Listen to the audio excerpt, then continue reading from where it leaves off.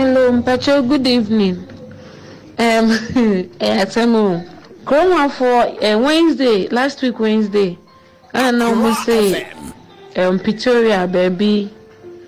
taxi foreign and be Tom Drags. Into your Tom Drag my one John Kabi and a taxi driver be Tom Drag my way South Africa be into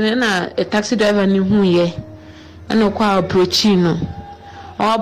no and a foreigner na ekun your friend is in South Africa driving born to and no who ye into no and in it and almost some both nipa bakwa woku nipa ntino and then I'm said in same so in the end sometimes they say I will say how true is it say because ultimately can so approach you be keke na nipa na botu e be omo attacking and I say omo approaching in a good way and also try to be defending him but as nipa na in question say omo otia say we will be ni but say any innocent people and na ye kunkun omo chese they cause and they name na maka ye on paibum since ya sa shop na ejadem na yeshino nye eja na atom keko konwa fo na dija akotum mo hwe shops foreigners for mu a no mo dija akotum ten ye mu o mu a na mo hye nti we na yeshino nye eja na ato shop no mo hyeda pa no mo de atum ti nyame anya adum wantumi no mo free slow bampo no ye nim so mbe yan kwande a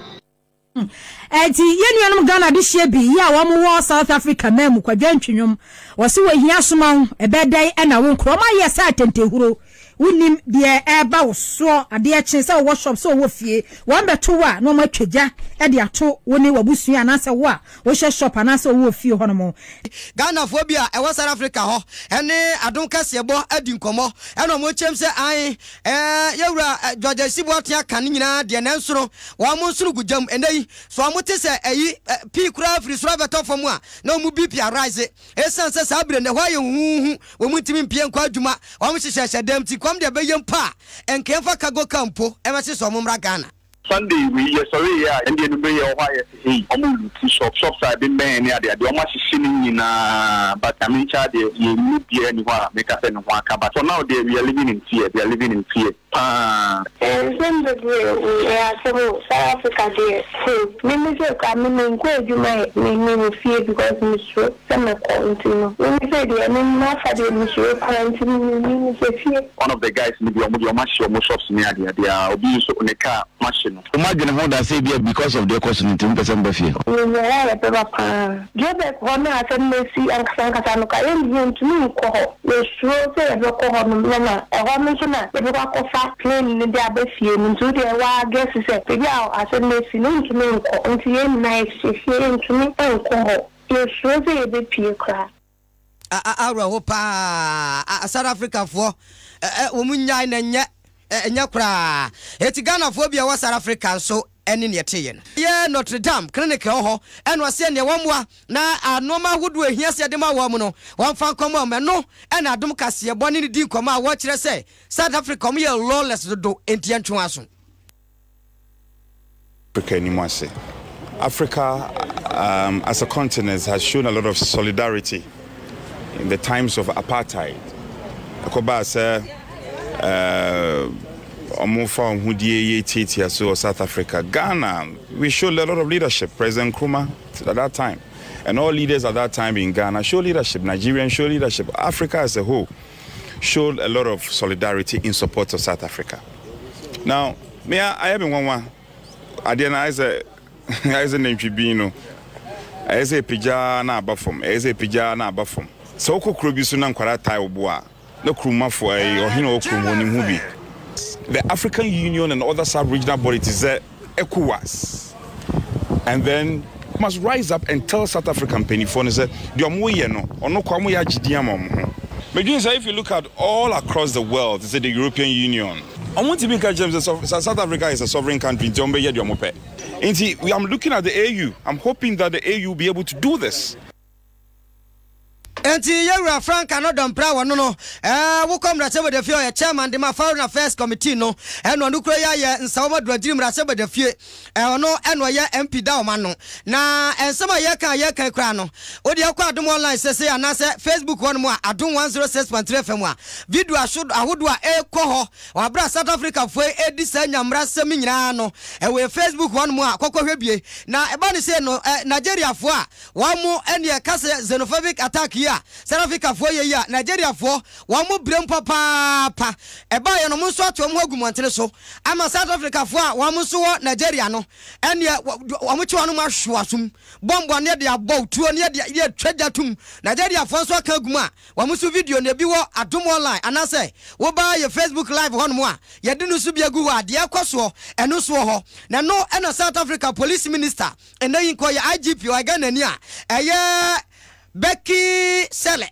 enote asema asi ne yese bia on ba be fa ne troka se ena guy South Africa fo na eye criminality enu to obi e be chiw so ye South Africa ni o wo ye hwan emra no bedie se odamu a obedam.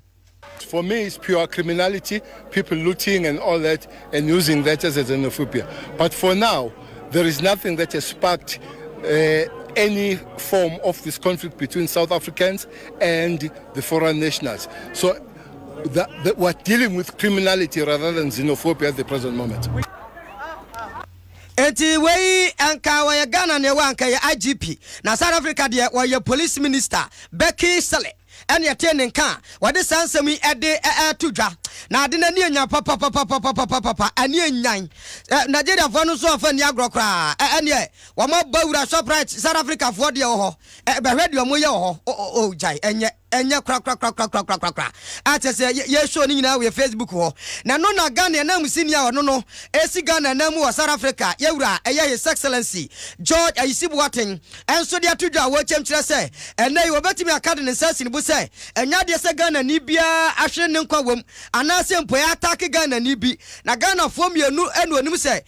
ye je wo mo bag firi o mo nsam na emom se abu Ghana ni bia na ase ayo bi bone de sabire bi nsi na emom no ka che Ghana fo a South Africa nyina say omomo mani na ho ni titire miamia sa yuru kasem ekoso no se de be ya wo mo fo mo nkwasi hyehiem wo se enya nuru bia se ye se de Ghana fo ba Ghana sense adena no ya de na emom se koduru pempenso bi na hu ko hia se sa de Ghana fo ye de wo ba wo be hyehyeye e de Ghana fo ba na sabre de wo mo hu ye boko. Recent wave of xenophobic attack, you know, from a record our High Commission hono ya attack Ghana ni bia na not to the best of my knowledge. The minimum saying on a every day. Said one of the interest business and being by ocean and a mountain should be back. And I ran and I didn't get my also no quite no so should be back. And I'm going to want to second. I want to the best of my knowledge to be our own time. The leadership, you know, across the country, the organizing associations to send the person, and my man, look at that to be Irish and Muslim. So, but unfortunately, the one number will be able to say, now I'm going to share with you and to be a Muslim. So far, there's nothing to worry about.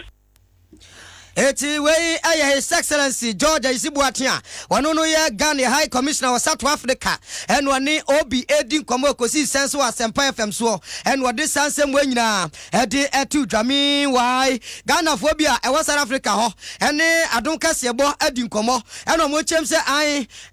yewura George Ayisibuaten kan nyina de na nsoro wa mo nsoro gujam enei so mo te se eyi pi kura free so beto fo mu a na mo BP arise esanse sabre ne hu wo mutimi mpie nkwa adwuma wo mhyehyehye dem ti kwam de be yempa enkefa kago kampo e mese so momra Ghana Sunday we sorry yeah and the be your why hey omu shops I been man ya de o ma hyehyeni nyina but I mean cha de you be any wa make us no aka but for now they are living in fear pa Zimbabwe South Africa there. Me say I'm going to me fear because me sure some continue. Me say the me for the me sure me fear. One of the guys in the machine shops near there, they are obese on the car machine. Imagine how that say because of their cost in 10% fear. Yeah, papa. Give back one I can see and Sankasanoka and to me call. You sure say a call no a woman the coffee clean the fear into the wild guesses at the gal as a messing into me until you nice to me and call. You sure say a bit peer cry. South Africa for umunya na nya kra eti Ghana for bia wa South Africa so ene ne yete umunya abotre ejanse bi mam ha mokra mokonkwaso mabrofu bedi muso yeto mo honyomo a yetimitu ne yesu aka o modo ene nyame aya adom a na de mo ye de di kan de tosumi mo mama nkra mo wani abrem ho a mo kontokwai yesi mo nyina enye yes mo nya de ejaculation eno ko na ekumu enti on boy other way for Ghana and Nigeria na ye ho ade ye che wo mo gire mo so sa ko ye ya we adom